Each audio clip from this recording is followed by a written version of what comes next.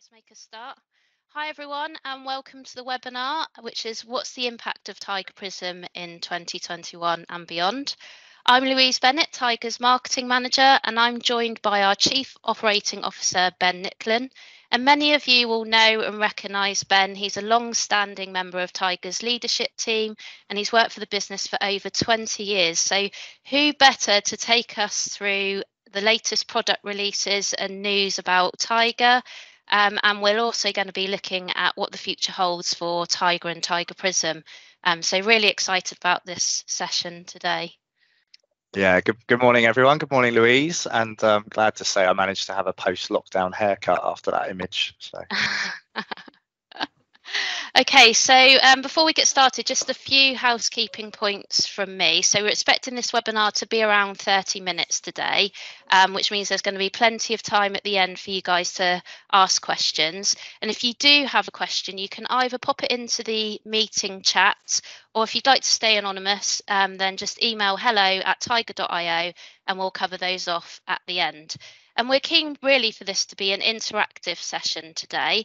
So we're going to be running a number of polls to get your feedback on the discussions. So we're going to actually kick things off with a poll. So the first poll for today's session is, if that technology works and it comes up on screen. So on a scale of 1 to 5, has the pandemic increased your need for data analytics tools? So if you select the most appropriate answer and then press submit, and we'll take a look at those responses. Just a few more responses coming in there. Oh, so it's a bit of a tie break, Ben, between yes, definitely across the whole organisation and somewhat across some departments, and a few people saying it stayed the same, but no one's saying that it's going down, so that's good news. Yeah, I think that's very much in the realms of what we're seeing and discussing with our customers and partners, and certainly I think that generally across all industries, being reactive to what's happened, people have understood that there's more data available than ever before, and people are asking more questions. And I think now, if you're not in the position to provide an answer to those questions, then clearly the expectations is that the data should be available. Where is it? And that's how we're being able to support some of our customers in those areas. Absolutely. So thanks everyone for your input on that. So if we get into the main discussion now, Ben, can you start by giving us an overview of what's been going on at Tiger this year? Yeah, of course. I mean, if it's okay, I mean, for some of the people on the call, I might just start a little bit earlier than that, Louise, and just maybe sort of recap a couple of things from last year. So we had a new CEO join us, John Pickering, who, those of you who've been on some of the other webinars in the series, John hosted one of the first ones. So John's come into the business to help us sort of look forward at the growth plans within Tiger, which I think should be encouraging to everyone on the call, because we want to create a Tiger that's stronger and better performing than ever. So but that's some of the things that we looked at the beginning of 2021 was, okay, how do we position ourselves better? What is it that we do and offer for our customers? How are we perceived? And what's our customer experience? So we straight away went into kind of a bit of survey mode and learning, and we wanted to get that feedback. So and that led into a new brand and making sure, and message and really corporate identity, making sure that our customers understood what our value proposition was, what it is that we're doing, what our strategy is, how we're moving forward and developing. And that was a big project for us last year, and clearly working under the conditions like many of the people on this call, working remotely, having to have different types of team meetings. But I'm really proud of the entire organization, the way that they've developed that. We've had lots of new starters come into the team and strengthen it, yourself included, Louise. And so, it's been a really, really important year for us in terms of our growth and our strategy. But as I talked about those new recruits, so we've looked at how we interact with our customers, how we develop our software. So at the tail end of last year, we recruited a gentleman called Richard Burt, and Richard's heading up our service management teams. Now, our customers on the call will know that over the years we've had different offerings. So we've had customers that have support on services that we provide on premise. We have our cloud offering, and they were looked after by the managed service teams. And really our customers are not different. It doesn't matter what sort of blend of Tiger you buy. We actually need, operationally we do the same things. So Richard come in to actually sort of help run that team in a more sort of unified way, and deliver lots of new processes around ITIL. We know we're not swallowing the ITIL handbook, but much like when we did the ISO 27001 accreditation, we were already doing a number of things. It's just how were we actually really documenting those, how are we kind of auditing them. So Richard coming in as working with the team has been fantastic, and we recently did a poll, and I'm really pleased to say that the results were fantastic. I think it was over 95% of customers saying that they were receiving a good service, and that puts us in that upper quartile. We've also sort of reorged that area of the business to create that kind of demarcation that the projects deliver into technical services, and once they're completed by technical services, they're into support. So whereas we did have a lot of crossover before, so it's working really well for us now. And then, as I said, in development, so Phil Smith, who some of you will remember from the user groups, Phil was our software director, and he delivered for us the new re-engineered version of Prism that we released at the tail end of last year. And as part of our growth and strategy, again, Phil has now moved into a chief architect role, because he's looking at how do we take Tiger further forward, what are we doing next, and really into kind of more of an exploration role. So as part of that, we brought in Tim Harvey into our team as a head of development, and Tim's responsibilities there is to get the team functioning to not be working in such a long-term project stance now. So we're actually working in a more agile way, working with sprints, and our goal is to be delivering software on a much more frequent basis. We've also recruited into other areas. We've got a new product owner join the business, and the task there is to work really directly with our customers as to what is it you need from Tiger. We've developed a lot of software around what we believe the market needs and what our customers want, but now we're looking for those real niche items and those new developments and innovations that we can support you all with.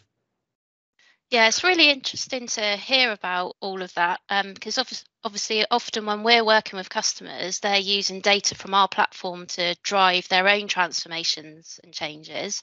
So it's interesting that we've also been going through our own transformation alongside that, isn't it? Yeah, most certainly. And we recently, there was an article in a couple of press articles that I published that around transformation, and so we understand this is something that businesses go through, and we've actually part of one of the other recruits we've made around data analyst roles, helping our business connect our internal systems, whether it be financial, whether it be our CRM, and actually presenting some of those key metrics to us as a board so that we can tell how our transformational journey is progressing. Absolutely. So that kind of brings us quite nicely onto the next topic. Obviously, there's lots going on at a business level, but what's been happening with the product, Ben? Can you tell us more about that? Yeah, absolutely. So let's sort of talk about what Prism is there to achieve in this year and beyond. So the first thing that we looked at is clearly a lot of our customers were starting to use cloud technologies for hosting Prism rather than just servers on site. We also were running our own SaaS offer.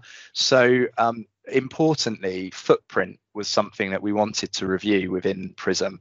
So footprint is what we really call how much of a resource does it need. So whether that be CPU utilization, whether it be RAM and memory allocation, but equally storage. So we looked at how Prism could be really optimized for our customers so that all of those utilization stats reduced.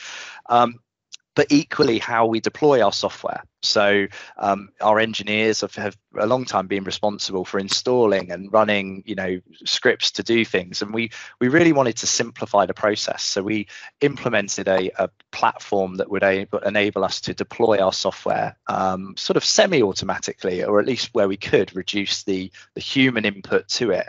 But our engineers are still really important in working with our customers to configure the system so it really meets their needs. But we just want to make sure we've got more time to work with the customer to support them than just installing the software.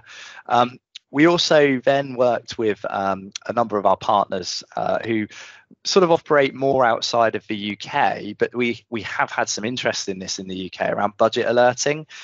So I know that a lot of customers now are, the cost isn't as important as it once was to us, but in a lot of countries around the world, this is still a massive thing. And the ability for a manager to see how much their staff are spending on calls all the way through the month and then alert them when they go over certain restrictions is actually kind of a mandatory feature for a lot of public sector organizations in other countries. So we developed that module in conjunction with that partner, and it's been very successful. Probably the biggest feature we've launched this year is Microsoft Teams integration. So we're pleased to say that we integrate to the Graph API with Microsoft. It's effectively the connecting and integration point that unleashes all of the data that's stored within Office 365, within Teams and other apps. And we're really excited about this looking forward because we're really only scratching the surface and it's maturing all of the time. So there'll be lots more to talk about next year with this as well. But they launched their call detail record endpoint, and that was a new way of us working. We have a thing called a webhook where it basically sends us a packet to say, are you listening, gives us some information, and then we have to go and retrieve some details and data later on. So we had to develop new services around that, and that unleashed then for us the actual transactional records within Microsoft Teams. And it's given us data that we've never sometimes seen before from previous telephony and UC platforms. We can now see the network-based information, whether someone's on Wi-Fi or wired connection, what headset they're using. So there's, again, it's really only scratching the surface, and we're genuinely quite excited about that. And I think if you're using Microsoft Teams, it's not just about call records now, it's about the entire experience, it's about the entire interaction. So then coming back a little bit to what we have done internally around supporting our customers and improving customer experience. So we've relaunched the Tiger community. This is effectively a hub where our customers and our staff can interact. You can look at your cases, you can raise ideas, you can read our marketing collateral, you can read our white papers, you can see some of the things that we've had into the press, but also there's a fantastic knowledge base being built up now. So you can start typing some keywords and it will come back and suggest to you articles that you might want to read about those subjects or those issues that you might be facing. And that's, again, it's about giving you an option. So please rest assured, we're not taking away the ability to contact us by telephone or email. That will still remain, but we do feel this is an extra opportunity for people to get more access to us. And finally, just touching on, there's been lots that's gone on, but we're, again, excited about a data consultancy offer. And we've, as I said to you on the call earlier, we built our own kind of dashboards and scoreboards, but we want to offer, and we've seen great success with certain customers of this, is you've got a platform and a system that contains data, and we know in many of our customers that data isn't necessarily being accessed wider in the business. Now, a lot of our customers are using other analytics tools. They're doing data warehousing, they're using Power BI and Tableau. Well, Tiger are more than happy to open the doors to work with those data teams within your organization to help contribute information into those systems, because it will give you a broader aspect on what's happening in your business. So we've got the team headed up by Kevin, who will actually be able to, kind of give advice and offer consultancy and, support in terms of how we can work with you in a much more open manner. So I think that's, again, something through 2022 that will really continue to grow. Definitely, and it really plays into some of the discussions that we've been having in the other autumn webinars as well, around kind of placing data in the hands of everyone and empowering everyone to be able to make decisions with that data, doesn't it? Yeah, it does. It's so important because we try and make decisions centrally, and you have this holistic view, and that's very powerful, of course. But we know we're a small business, and we know that decisions get made every day, and we're trying to drive a database decisions and really a data-based culture. And unless you're actually enabling people within all areas of the business to use that data, you'll never be able to succeed with that. And I think it should be an encouragement that across all organizations that the data is there somewhere. It's how do we get it, and how do I use it to work better every day with my team, with my business. Okay, so we're going to move into the third section of the webinar, which is obviously looking into the future. But before we do that, we've got another audience poll. So this time we're asking, what's your current unified communications platform of choice? And this is multiple choice, so select as many as apply and press submit.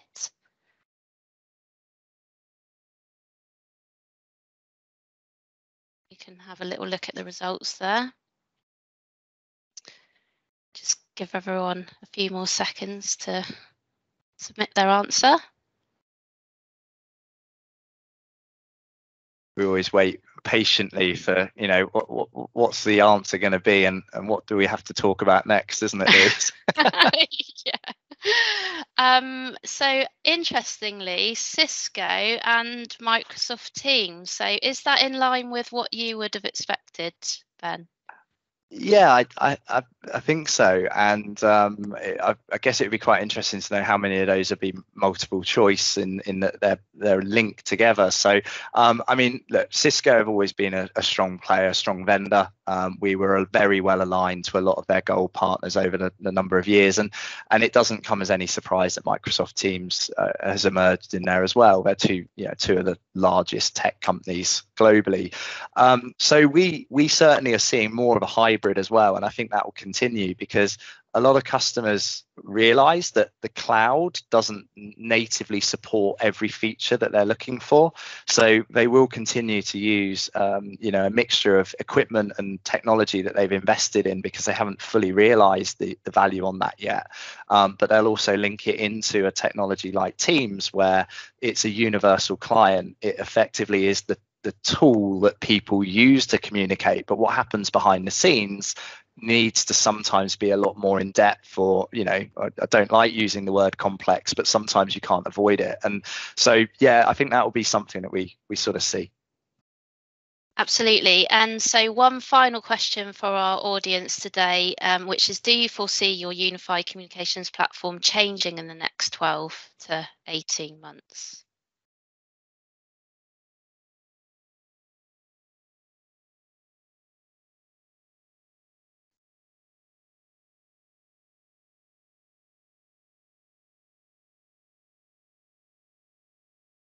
I feel like we're on Who Wants to Be a Millionaire. It's the fastest finger first kind of challenge, isn't it? Yeah.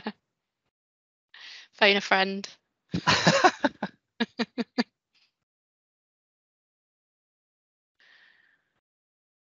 Oh, I have to say, I find that quite interesting that quite a few, well, 51%, we're not anticipating any major changes. And then 18% tied. Oh, maybe I'm jumping the gun a bit there. Waiting for all results to be in. Yeah.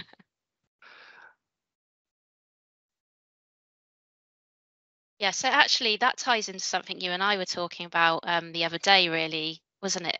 In terms of people still, what we're hearing in the market is people still not sure what this new kind of hybrid world is going to look like as such.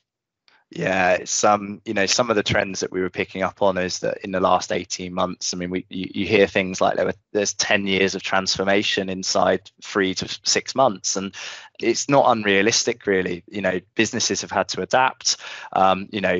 Staff have now realised that they can work just as productively at home. But one of the things we've touched on is sometimes productivity is clearly wider than just the task at hand. Businesses are going to have to respond to how they continue to engage their staff moving forward. But, in terms of not expecting changes, I think that there was a reaction and a need to make things work. I mean, that last year was all about, we just need to make it work, whatever's needed. We're certainly believing that, some of the vendors that took a bit of a stride forward in the last 18 months, clearly they were in the best position to just scale up. But that doesn't mean that some of the more traditional vendors are not going to remain competitive. They still have customer loyalty. They still have fantastic solutions. But I think there will be this hybrid play coming in, and it will be, let's not be afraid to use some public cloud services for areas of our business, but let's connect them to more traditional kind of back end services for the enterprise. I also think that that people will take stock now. They know things are working. There'll be other challenges that they're trying to address, and certainly the data one is we're seeing is evident. We've made it work. Now, how do we prove it? How do we improve it? And so certainly I think that people will start to consider the market. They'll see how things settle down. They'll see what emerging technologies come. And I think one stat, that is really key is I was on a Cisco webinar recently, and they talked about previously they might release 50 features a year. Last year they released 400 features to WebEx, and this year they're planning somewhere in the region of 1,000 plus. So the innovation has gone through the roof, because suddenly you have people using it. People are seeing where some of the challenges are, what the desires and needs are, and actually the software businesses are having to just be more agile and more responsive than ever to make sure that they keep driving that forward. So one case in point being with Microsoft Teams. If you remember back in March 2021, 2020, you had to actually you only had 4 people on screen at once, and who would think today that would just be completely impractical for us. Yeah, totally. So it's all got more and more fast paced. Just bringing things back to Tiger a little bit, what does the next 12 months look like for us, Ben? Yeah, so I think in terms of our processes and our sort of foundations that we've really built on through the last 18 months, we're really in the mode now that we're in that kind of customer acquisition. But let's talk about the technology. So what's coming next? So integrations is our first sort of priority. So we've clearly got our strong relationships with Cisco and Microsoft, Avaya, Mitel, Unify, Atos, but we know there's other vendors in the market. So we've got partners that are, and customers using RingCentral. They're talking about using a mixture and a hybrid of Zoom and Microsoft, and so Prism is a data analytics platform around unified comms and collaboration. So we want to add more capability that our customers are demanding around those products. We also will be looking at enhancing what we already do. So I mentioned to you the Graph API. We're looking at adding things in about some of the other applications. So OneDrive, SharePoint, Yammer, if anyone uses that as a community tool, and being able to provide some statistical information about that. But yet again, they're driving that forward. There's analytical insights linked to the Microsoft Viva type tool, which again, they're publishing this out. Microsoft really are setting the standard that, yes, we want to provide a cookie cutter service to everyone, but actually it's the customer's data. And we want the customer and we want ISVs like Tiger to capture that data, create new innovative ways of using it, and drive different business outcomes. So, we've got to focus our efforts on that, really quite key, really. And then what we're working on is what are Tiger going to do as well as Prism? We think the data analytics market, we do some great data transformation with our directory integration tool that some of you may have seen, and we want to take that on to another level. So Phil has been charged with kind of exploring all of these ideas, looking at what else we can do, and actually it's really a call to action for the people on this webinar is what is it that you are being challenged with on a daily basis that you think that actually wouldn't it be great if someone could help me with this? And Tiger could be an answer to that around the UC or around data analytics. And certainly that we're open to those ideas. And we've actually got, I think it is ideas hello at tiger.io, where if you've got those kind of things, fly it into us, and Louise and the team will be really keen to look at it. Totally. So also, I will say, again, in terms of that enhancements, the Microsoft Teams call queues. So we're being asked about this all the time, like the auto attendance call queues, things about the audio quality, because, a great case in point is you could provide fantastic equipment to people, find that they're not using it, or they're, working from anywhere now, and they could be in a coffee shop with poor Wi-Fi, or they're on 4G and it's not quite good enough signal, and they're having a poor call. And that experience is going to be key. So you need to be able to diagnose it at quite a low level to understand where some of those root causes would be.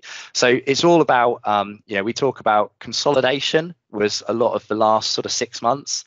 Then we talk about, exploitation of the product. What more can we do to support those customers? And then the exploration phase is what Phil and a couple of the team are really looking at as to where we can go. Definitely exciting times ahead for us and our customers. So we're going to open it up to the floor now and ask if any of you guys on this webinar have some questions for us. So you can either pop that into the meeting chat, or you can unmute and ask Ben directly, or do email hello@tiger.io. I've got my eye on that if you want to send any questions through. Don't be shy.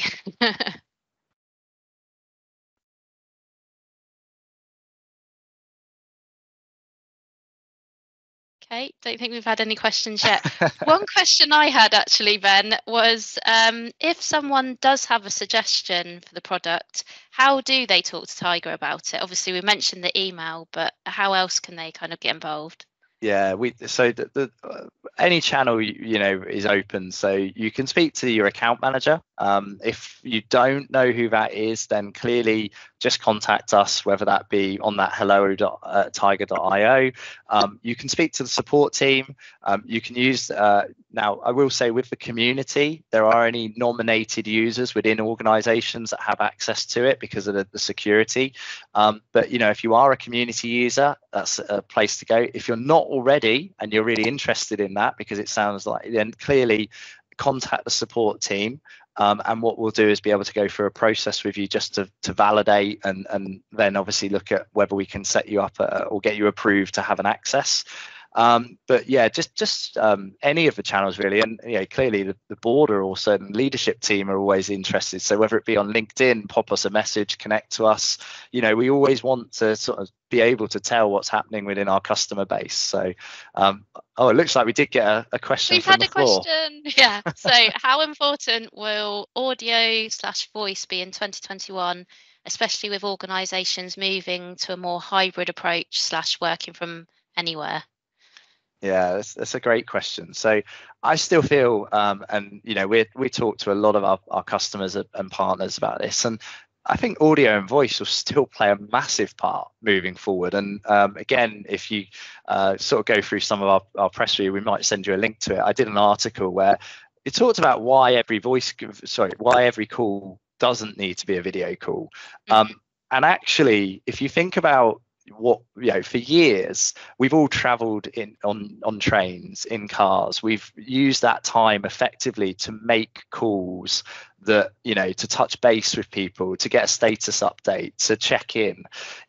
We've always done that productively. So I still feel video is a case of, look, it's brilliant, it's more immersive, but it isn't always the answer, and it's not the right fit for every single person. So I think that we're all being encouraged to kind of, take time and go for a walk and do things like that. Well, again, voice calls are perfectly, satisfactory to still be productive, still achieve what you need to do, but you don't need to be sat at your desk. You don't need to be sort of, in a chair like this. So I still feel it'll be immensely important, and I think that it will, if anything, make more of a return, because again, in order to do video, to do screen sharing, you're dependent on network bandwidth and quality.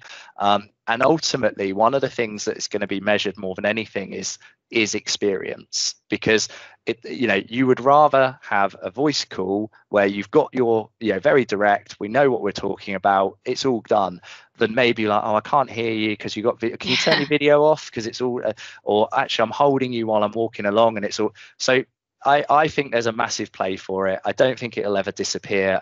And to quote, I remember a customer of ours over 20 years ago, and yes, I have been at Tiger that long, actually saying, yeah, don't worry, no one will make telephone calls in 5 years and all this kind of stuff. And it's still there. It's still here. And this call we're on now, yes, it's a meeting, but fundamentally it is a call. Yeah. Okay. Are you happy to wrap it up there then? Doesn't seem like we have any other questions, so that's absolutely fine. Yeah, we can bring it to a close. So a big thank you, Ben, for being in the hot seat for this. We hope everyone on this webinar has found it a useful update from Tiger. I know I've certainly enjoyed it. And thank you all for taking the time out today to attend. We really appreciate it. So this webinar has been part of a 3-part autumn webinar series. And if you'd like to recap any of the content from today's session or the previous discussions, please head to our website and you'll find all of the recordings from those. And as Ben said earlier, make sure you give us your feedback. If you have ideas for future webinars, do let us know, whether that's panel discussions or product updates. Let us know and we'll see what we can get into the schedule. We also mentioned our new community. So if you haven't already, make sure you check that out for the full library of information that's available there. And the link to that is on screen now. And if you have any further questions for us at Tiger, please get in touch on hello@tiger.io. We're a friendly bunch and we're always happy to have a chat.